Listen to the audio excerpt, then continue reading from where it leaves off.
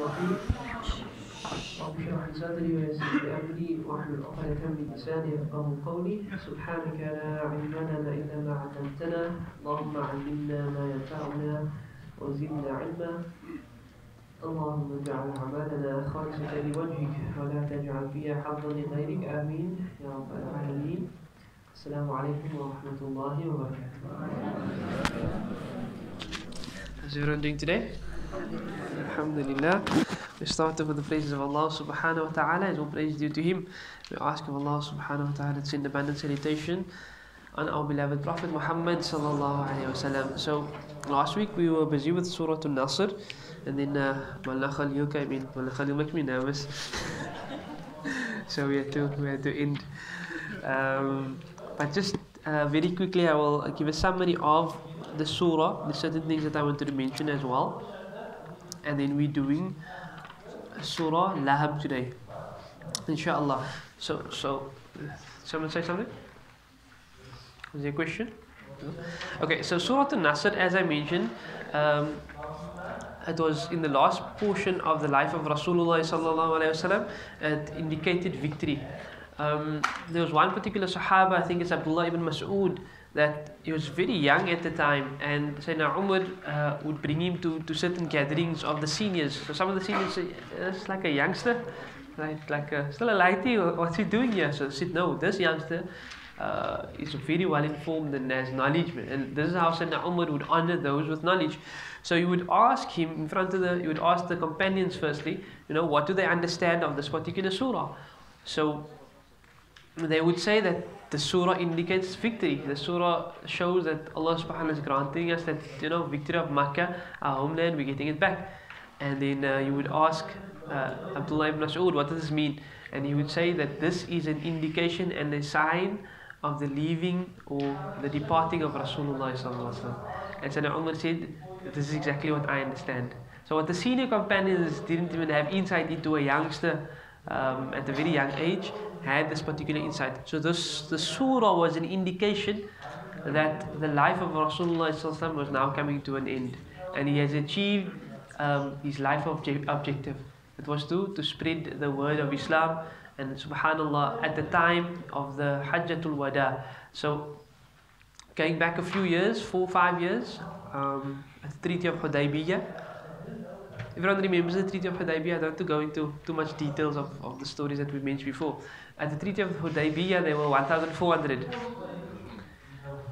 The Fathu Makkah, just about 3 years later, 4 years later, there were 10,000. That's in a short time that they made da'wah. The Hajjatul Wada, which is the following year, there were 120,000. Can you imagine that? 4 to 5 years. From a small group of 1,400 to 120,000 people having accepted Islam. And then they didn't stay there and keep it to themselves. They moved. And now every tip of the world, there's Muslims. So you can imagine what they achieved.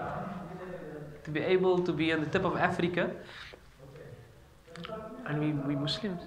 Now you can recite Surah Fatiha, you can recite Quran, you can go to China and you can stand in one of the masajid and they're going to lead Salah, you're going to hear the exact same Quran. Try to speak to him, you're not going to know what he's saying. But when we recite Quran, we recite the same thing. How was Islam brought to Cape Town?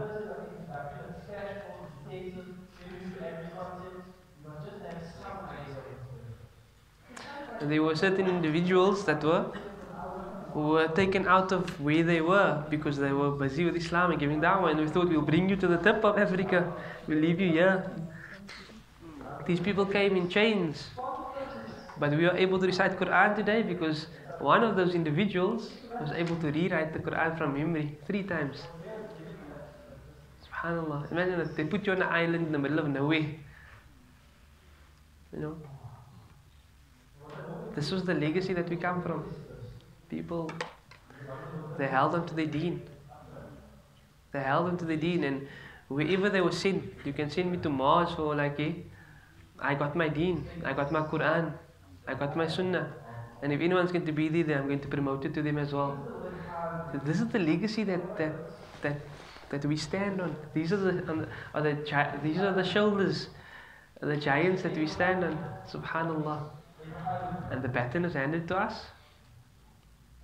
The baton is handed to us. So, when I spoke about Surah Kafirun, I spoke about identity. The importance of having identity. Our youth are currently going through identity crisis. Not only our youth, our seniors are sometimes also going through identity crisis. I'm dealing with a couple now, shame they're splitting. The guy is 40 years old, he was married already, and he's divorced, and he got married to a younger wife.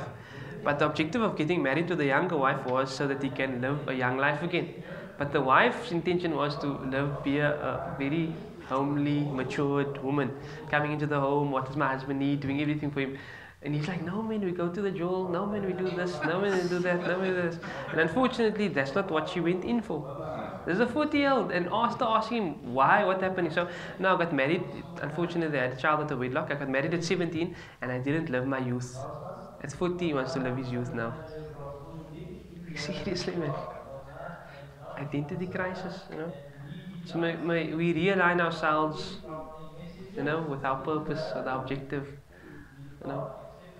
I'm Abdullah, I'm one of the slaves of Allah subhanahu wa ta'ala. Reconnect to my creator, reconnect to my deen. May Allah subhanahu wa ta'ala use us for this deen, inshallah. So Rasulullah came and he achieved his victory. إِذَا جَاءَ نَصْرُ اللَّهِ وَالْفَتْحِ. The assistance of Allah subhanahu wa ta'ala came, the victory came. وَرَأَيْتَ النَّاسَ يَدْخُلُونَ فِي دِينِ اللَّهِ أَفْوَاجًا. You're going to see the people entering into the deen in crowds, in flocks. But when you see victory, whether it be in any form, فَسَبِّحْ بِحَمْدِ رَبِّكَ. فَسَبِّحْ بِحَمْدِ رَبِّكَ. Show the greatness of your Lord. It is Allah that has granted you this. Always remain humble. وَاسْتَغْفِرْ, and seek His forgiveness. Because there might be through that journey that you attained arrogance, through that journey that you believed it was all about you. إِنَّهُ كَانَ تَوَّابًا. And when you turn back, know that Allah subhanahu wa ta'ala is forgiving. He'll definitely forgive you. So this is the beauty of the surah. It is an indication of the end of the life of Rasulullah, and he has completed his mission. Rasulullah completed his mission. He was sent with the objective, and he completed his mission. And so likewise, sometimes we need to do introspection and just ask, you know, why have I been sent to this dunya? What is my purpose? And everyone has a different purpose. Find your purpose and fulfill your purpose, you know. Do to the best of your ability. Be of benefit to someone. You know, it's not about only acquiring wealth and living your best life in terms of, you know, what I've acquired, but using what you have, the resources that Allah subhanahu wa ta'ala has given you, and using it to be of benefit to others. There's nothing more fulfilling than that, you know. And everyone has their own ability. If you get good in this particular thing, this field, then see how you can be of benefit in that field. I'm not saying give your life up, but whilst you're doing what you need to do to earn halal living, you know, also say, okay, but you know, Allah's given me the skill. Let me see how I can be of benefit to someone else. Allah subhanahu wa ta'ala has given me wealth. Let me see how I can be of benefit to others via my wealth. You know, but live with purpose. Live with objective. Find purpose in your life. This is important. This is very, very important. Okay. Surah Lahab. A very intense surah. Also Makkiyah. Makkiyah meaning that it was revealed before the Hijrah.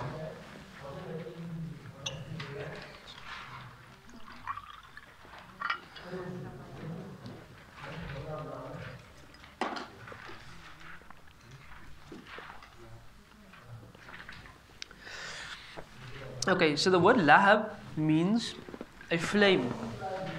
It is the name of the person, yes. Surah Masad. Okay, so certain surahs have more than one name. This is one of it. So Masad is the last word in the surah.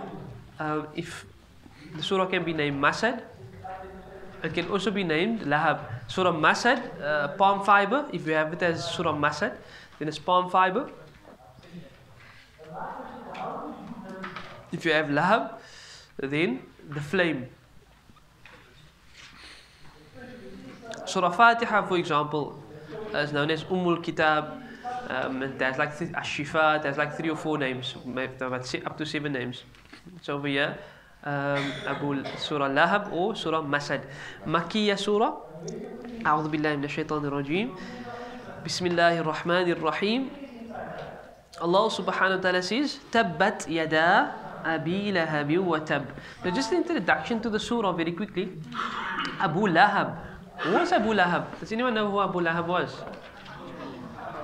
He was the uncle of Rasulullah sallallahu alaihi wasallam. So it was Rasulullah sallallahu alaihi wasallam. Then he had his grandfather, Abdul Muttalib. Abdul Muttalib had sons. One of his sons was Abu Talib. When Abdul Muttalib passed on, Abu Talib was the one that supported him until he passed on in the 10th year, Amul Huzn, when his uncle and his wife Khadija radiallahu anha passed on. And then Abdul Muttalib also had another son, was Abu Lahab. His name was actually Abdul Uzza. Abdul Uzza. Uzza was one of the idols. So he was the slave of the idol. That was his name, Abdul Uzza. And then they called him Abu Lahab. Lahab means like a flame, something that's reddish. So he was of high status. He was extremely wealthy, and he had very beautiful features. So he had like a redness on his cheeks, on his face, and because of that, if I could say, beauty that he had, they gave him the nickname Abu Lahab. Abu means father, but when it's associated to something, then it means someone who possesses this. So like Abu Huraira. Abu Huraira wasn't the name of the Sahaba. Abu Huraira was the one associated to kittens. Abu Huraira would have like this wide sleeve, and he would have like a cat inside him. So he was known as Abu Huraira. So Abu Lahab was a nickname of Abu Uzza, but it's because he had this red complexion. So he was very wealthy, high status, very handsome, and he had a wife that was of high status as well. Her name was Urwa, and she was known as Jamil. The mother of Jamil. Jamil is beauty. So look at this couple. High status, both beautiful. They had everything. But as the uncle of Rasulullah sallallahu alaihi wasallam, he could not handle the message that was coming, because it means that maybe I have to lose of my status, or I have to, whatever the case may be. But he couldn't handle it. So Rasulullah sallallahu alaihi wasallam went on to Mount Safa, and he calls out to everybody, and he says to them, if I tell you there's an army behind this mountain, would you believe me? And everyone says, yes, you are Al-Amin, you are Siddiq. This is before his prophethood is announced. But everyone knows him to be Al-Amin, the most trustworthy, As-Siddiq, the most truthful. That's how they know Rasulullah. It's yes, we believe it. If I tell you this, would you? Yes. So he says to them, and he gives them a warning, that he's been given a message that we can't continue on the lifestyle that we're living. We can't continue worshipping idols. We need to worship the one true God. And at that point already, this is right in the beginning. And before that point, Abu Lahab, Abdul Uzza, loved his nephew Rasulullah sallallahu. But at that point, the enmity started. And he says, Tabban lak, may you be destroyed. Alihada jama'tana, did you call me out for this? Did you call us out for this? And he walks away. And from that, as long as Rasulullah was giving da'wah, he was Rasulullah's enemy. He was someone that made difficulty for Rasulullah. Rasulullah's son passes on, and Abu Lahab is the neighbor of Rasulullah. And when he hears about this, now that's his nephew, Abu Lahab's nephew, and he shouts out in excitement, happy and dancing, Batara Muhammad. Muhammad doesn't have any lineage to carry on his name. Batara Muhammad, Batara Muhammad. This is how, intense Abu Lahab was. Whatever wealth he had, he would use it against Rasulullah. And then his wife did a very similar thing. She would put thorns and stuff in the path of Rasulullah, so that he would be injured whilst walking out of his door, and so on and so forth. So Allah subhanahu wa ta'ala now speaks about them specifically. No surahs are specifically dedicated to one of the enemies of Nabi Muhammad sallallahu alaihi wasallam. This was Rasul's uncle, close relative, and he was his enemy. And now Allah subhanahu wa ta'ala deals with it in a very, very straightforward manner.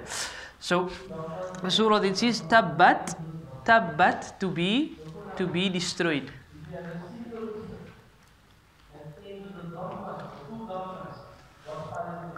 Yada. The word yada is actually yadani. What's yadun? A hand.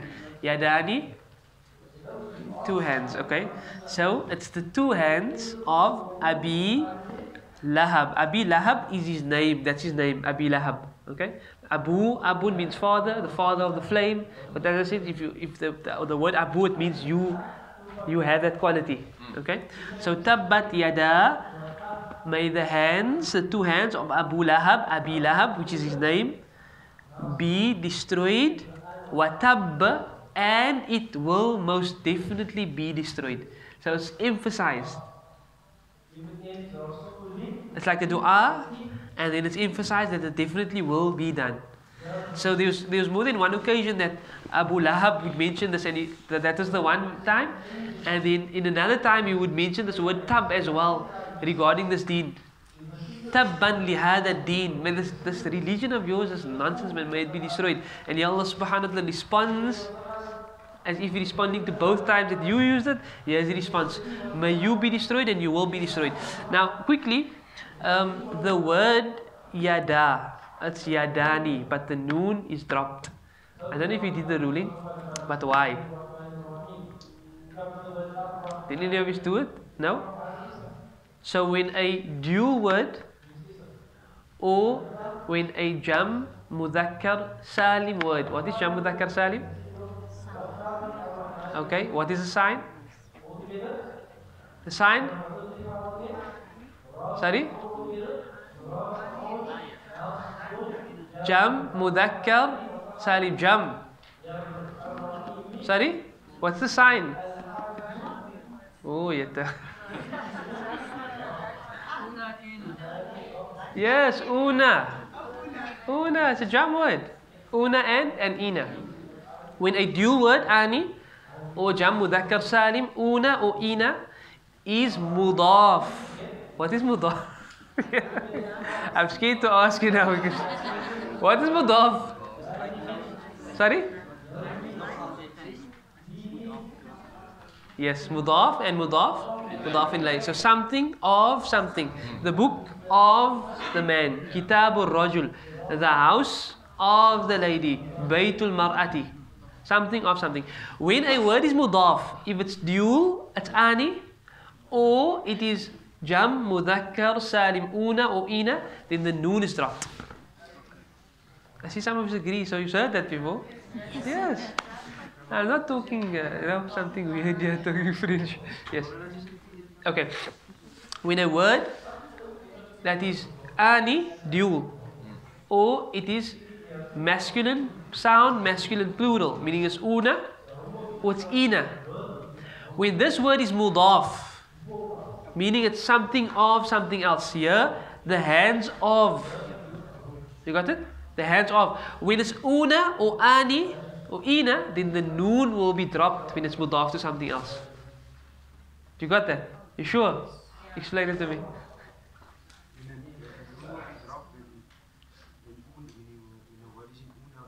When it's mudaf. Lovely. Everyone got that? Everyone not? Okay, good. So this word yadani, it's mudaf to the next word. That's why the noon is dropped. Now, another nice question.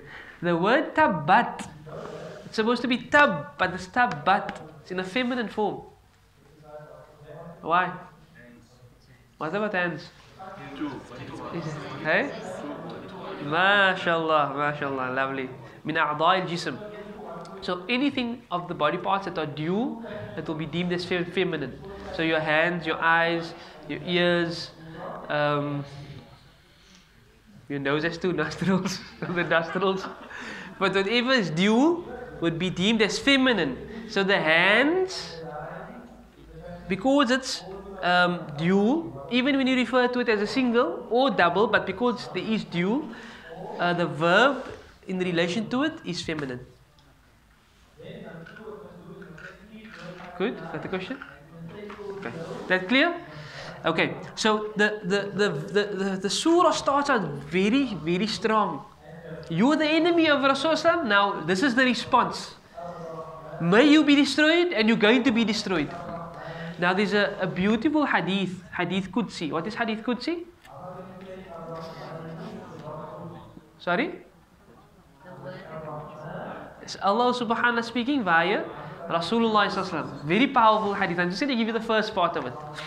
So Allah subhanahu wa ta'ala says, Man aada li waliyan. Man aada li waliyan. Whoever harms a friend of mine. فَقَدْ آذَنْتُهُ بِالْحَرْبِ. I wage war against that person. Can you imagine this? Allah subhanahu wa ta'ala says, if a friend of mine is harmed, then I wage war against him. The greatest of friends was Rasulullah. And Abu Lahab was trying to harm him. And this is how Allah responded. You're going to be destroyed, my brother. Now, imagine becoming a friend of Allah subhanahu wa ta'ala. You don't have a bodyguard. You have Allah as your bodyguard. The rest of the hadith tells you how to become a friend of Allah. But we'll leave that for another time. Ma aghna. This ma is negative. Ma aghna. There's a question?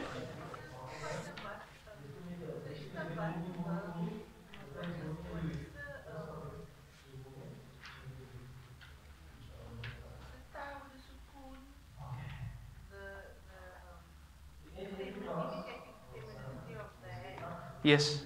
So remember, it's when you have a verb, then you're going to have a doer. So fa'ala rajulu. Fa'ala, to do. Ar-rajulu, the man did something. Fataha al-waladu, the boy opened something. We use the female version of it. Fa'alat Fatimatu. Fatima, she did something. Now I'm going to use fa'alat. I'm going to use darabat. So when it's referring to what is the doer? The hands is the thing that's doing. Tabbat, may the hands be destroyed. So that's the fa'il. Tabbat, it's actually 3 letters. It's tabbaba, and then it's put together. Shadda, tabba. Ta and two bars. Tabbaba, and then it's put together. Tabba. And then because it's feminine, tabbat. That's okay? Ma aghna. Aghna, to avail. It's almost like to assist. So will not, this ma, negative. Ma aghna, will not assist, will not avail anhu, in relation to him. This word an means regarding to, I'm going to say in relation. Ma aghna anhu, him. In relation to him, what won't assist him? Mal. Maluhu. Mal. What is mal? Wealth. Maluhu, his wealth. His wealth is not going to help him. He is super rich. This wealth is not going to help him against Allah, because he was trying to harm Rasulullah sallallahu alaihi wasallam. Wama, and not or no, ma, that which kasaba, he earned. So whatever he had of wealth, whatever status, whatever popularity, whatever else he had, what he was earning and what he was getting, that is not going to help him in any way when he needs to stand in front of Allah subhanahu wa ta'ala that Qiyamah.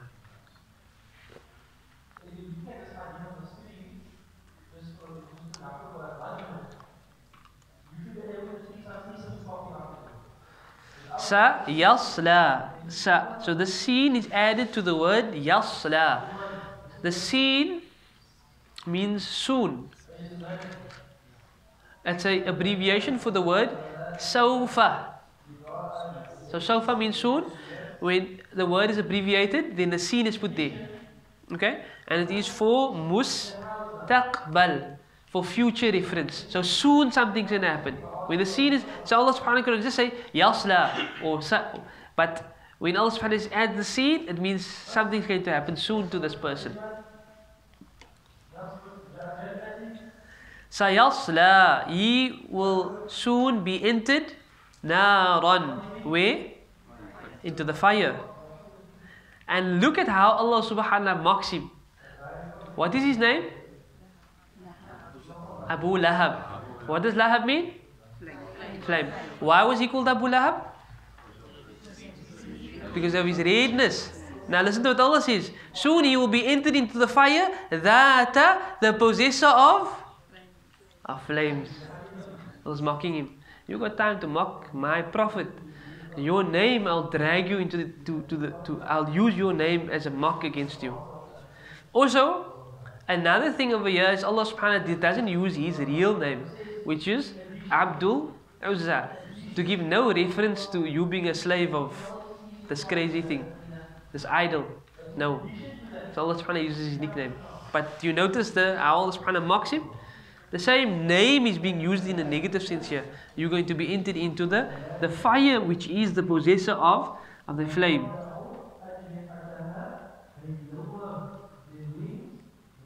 Okay, just very quickly looking into the grammar of this. So it's the scene, which means soon, mustaqbal. Yasla. Yasla is a verb. Who is the doer over there?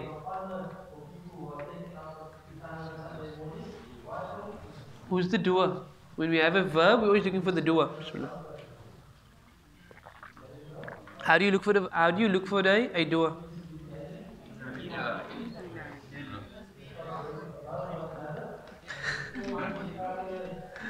I hear Eli, Eli, and Oli. Which one is it? Eli. Okay, let's use Eli or Eli, whatever you want to say. Eli. Eli, the E means, look at the end of the word. So you're going to look for example, fa'ala, fa'alna, fa'alta, fa'altum. Do you see anything there? No. Then you're going to look to the left. Looking for something to the left. What are you looking for to the left? For something that's in halat raf. Is there anything in halat raf? No. And then? Inside. Okay, so what is inside? Huwa. Damir. Mustatir. The damir that is hidden. And it is huwa. Who is it? Who is it speaking about?